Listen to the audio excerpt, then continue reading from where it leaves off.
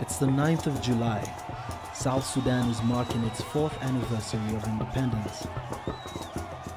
UNHCR Goodwill Ambassador Ger Duany visits the Sud Academy today to spend some time with the students. The majority are young refugees from his home country, South Sudan. A few are Kenyan nationals from underprivileged homes.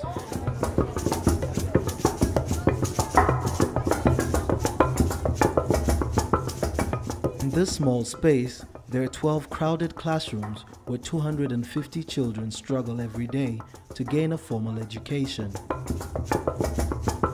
There are no playgrounds. The Sud Academy is run by volunteers and depends entirely on the generosity of well-wishers to educate these children. On Independence Day, there's little to celebrate here, with dozens of kids who've experienced untold trauma, many separated from their families, hoping that education will provide them a lifeline. Okay, these children here in this school, they are refugees, but they are not refugees by choice.